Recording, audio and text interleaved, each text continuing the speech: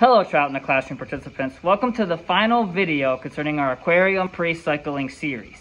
If you haven't already done so, please go back and watch the first 3 videos, as those are going to introduce you on how you can initiate the pre-cycling process, as well as what your water quality parameters should read through time. So we are at day 23 concerning our trout in the office, since I made the original video where I initiated the nitrogen cycle. So when I came in today, I went ahead and utilizing the Freshwater Master Test Kit, I gathered the water quality data for ammonia, nitrite, and nitrate. I was pleasantly surprised to see our ammonia and nitrite are virtually at 0. We might have a little bit of ammonia left in the aquarium, but that's nothing to be concerned about. We also have our first nitrate reading today, and our nitrate reading, as you can see, is going to read anywhere between 5 parts per million and 10 parts per million.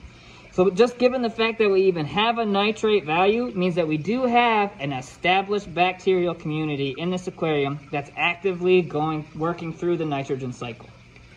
Now for us, this happened after 23 days. Now this time can vary based on your aquarium. It might not happen after 23 days for you. It might happen sooner.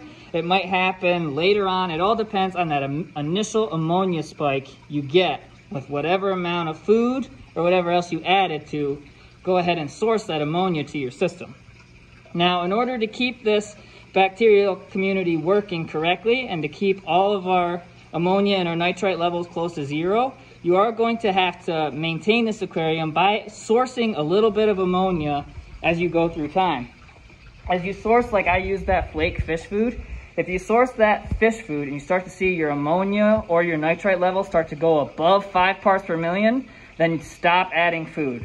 You want to try to avoid them getting that high, because then the water quality levels are going to start to become toxic again. So now your aquarium cycled, you're ready to receive fish.